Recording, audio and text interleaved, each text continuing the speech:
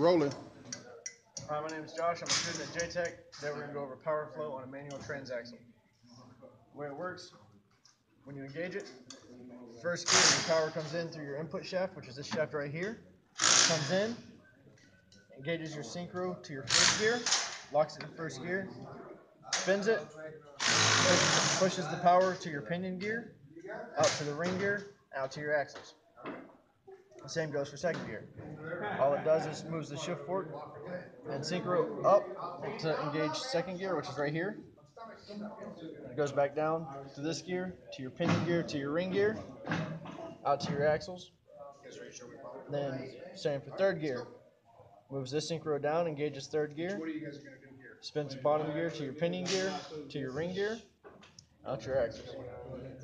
Then of course, fourth gear comes in your input, over, synchro engages fourth gear here, power goes down, over, to your pinion gear, to your ring gear, out to the axles.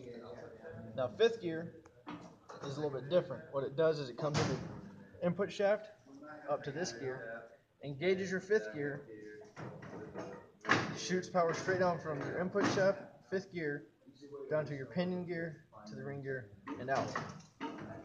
Reverse comes in, pushes power through your input shaft, moves your reverse idler and your idler gear, which is right here, moves them up, engages it, sends power down to this gear, over to your pinion gear, to the ring gear, and out the axles by changing directions of the shaft.